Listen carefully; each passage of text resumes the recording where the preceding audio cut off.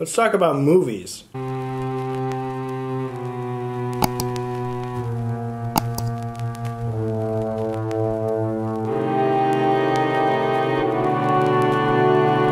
guys, welcome back to my channel. I'm Zach with Zacks Books, and today we are talking about movies. I'm going to rank my top 10 favorite Stephen King movies. I'm going to try and do it in under 10 minutes. So I've got, these are my 10 favorites. They're my personal opinion. Some of you guys are wondering where some things are.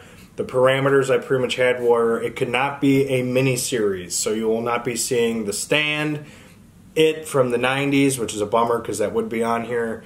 Storm of the Century, which is another one that would have been on here. And so on and so forth. It cannot be a mini-series. It's got to be a feature film. So yeah, those are basically the only parameters I've got. I've got 10 of them here. I'm going to try and do it in under 10 minutes. Basically less than a minute a movie. So don't forget to check out the stuff down below. Panga Books, podcast, Instagrams, Danielle's channel, all that stuff. Yikes. Let's get into it. Alright, let's get this thing started. In 10th place, I have got Stand By Me. So this is a movie based off of the short story The Body, which is in different seasons, which is one of my favorite short stories that he has written. It's not a horror movie by any means. It's a coming-of-age story, and it's really good. If you have not seen Stand By Me, I definitely would recommend it. But for me, it's in 10th place because I got 9 other ones that I think are better. But it's a really good story. 4 friends go try and find a dead body, and all this hijinks and stuff goes through. So there you have in 10th place, Stand By Me. Alright, in 9th place, I have got Misery. I do not have a DVD of this, and I really thought I did, but I guess I don't. So I just reread this book, phenomenal book. The movie, Kathy Bates, is a perfect Annie Wilkes. Like, it is, but it's creepy how good of an actress she is in this portrayal of a character. If you know what it says, author gets in a car accident, psychotic #1 fan pretty much holds him captive. Things do not go well. Misery, 9th place. Alright, in 8th place, another accident, The Dead Zone. So this is about, I want to say his name is Johnny Smith, and he gets in a car accident. I think he was a school teacher, and what ends up happening is basically he gets in this accident, and he gets this ability to where if he touches you, he can basically see the future, like involving you. The main concept for this, I mean, he goes along and does all these different things and everything like that, but the main thing he's trying to do is he's trying to stop, I want to say it's somebody who's going to be running for president, and it's like a political story. The book was really good too. Christopher Walken's in this. It's a very good story, and a very good film. One of my favorites. There you have The Dead Zone in 7th place. In 6th, yeah, that's 7. 10, no, that's 8, never mind. Alright, I'm losing track here. In 7th place, I have Christine. So, the book, I think, is highly underrated. The movie, I also think, is highly underrated. It is a very good film. Also, the car, Christine, 58 Plymouth Fury. God, it is beautiful. I want one so bad. Haunted car, ruins friendships, ruins relationships. It's a really good book and a really phenomenal film. I actually think, who was this? This was John Carpenter's. This is the guy who did The Thing, and I think the original Halloween. So it's a really good book, and there's great music in this. So there you have, now in 7th place, Christine. Okay, in 6th place, this is going to be a shock to probably everybody. Secret Window. I think this is a highly underrated Stephen King book. This is, movie. This is Secret Window, Secret Garden. Where this is different than the book, the ending is completely different. I love this movie. I watch this all the time. It is such a good film. Johnny Depp, I think, does a really good job. This basically got me hooked on Doritos and Mountain Dew when I was younger, because that's like his beverage and like chip of choice. So it's a very good book, and it's also a very good movie. I thought it was phenomenal. So in 6th place, Secret Window.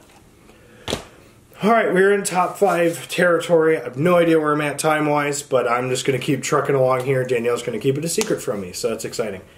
Pet Sematary, the original one. The new one sucks wiener. This one is a very eerie movie. It's creepy. It's got jump scares. It's just a pure horrific, like, it's just horror in a movie. It's so good. The story, the book itself is also really good. Gave it 5 stars. It's my 3rd all-time favorite Stephen King book. Top 10 list coming soon. But this is a very solid movie as well. I really enjoyed it. The acting isn't the best, but it's definitely a hell of a lot better than the 2019 one. So, 5th place, Pet Sematary. Alright, in 4th place, this is going to forever have a spot in my heart, mainly because of the impact it had with me. The Mist is a very good movie. The reason why I've got such a connection with this is it's because I showed this to my grandmother, who is no longer with us, and it's just an impactful movie for me because, like, it's one of the clinging memories I have with her, and it was a very good movie, and it was a fun experience to watch with her. I will always remember her reaction to the ending of this movie. If you know, you know. And I just thought it was fantastic. Stephen King himself, I think, actually said if he had thought about the ending in the movie for his book, he would have done it. I believe that's accurate.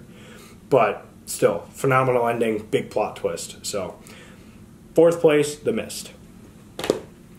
Alright, we're actually going to have 3 Frank Darabont director movies in a row. Because in 3rd place, I have The Shawshank Redemption. This is a very good movie. It is a prison movie. Who is it? Why can't I think of his name? I'm losing time.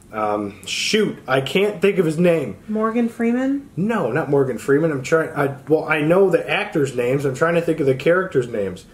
Andy Dufresne. Oh my god, I probably just lost 30 seconds. Andy Dufresne is wrongfully accused of murdering his wife and her lover, gets sent to Shawshank Prison, and a lot of cool things happen in the time frame in which he is there, and a lot of cool things happen in the movie, a lot of cool things happen in the story, which is Rita Hayworth and the Shawshank Redemption. That is the name of the short story that is in the also same book as Stand By Me.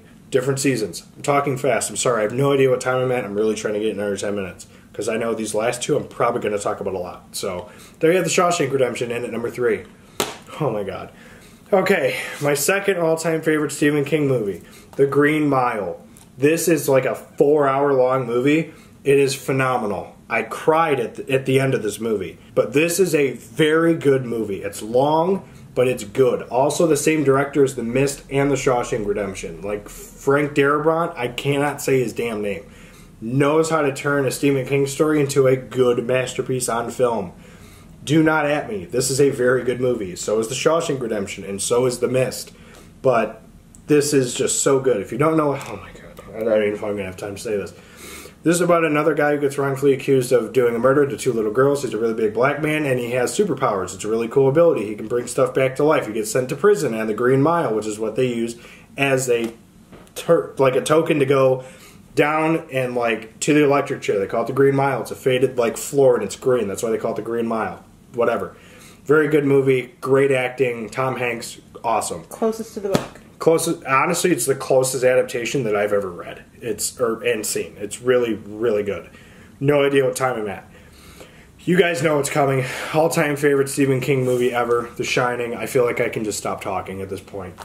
This movie is so good. I can already hear people saying it's not like the book. I don't care.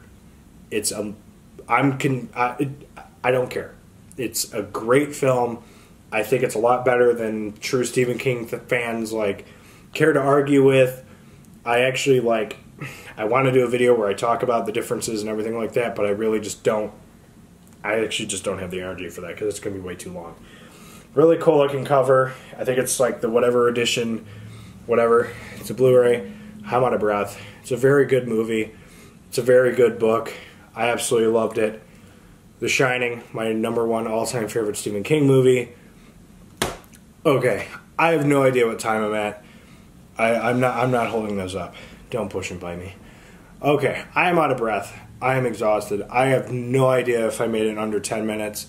Not a clue. Those are my top 10 Stephen King movies of all time. Let me know your favorites down below. If you're wondering where certain ones are, I just don't have them on here, whatever. Let me know in the comments what yours are. Don't forget to like, comment, subscribe. We'll see you guys tomorrow's episode of Zocktober. Later.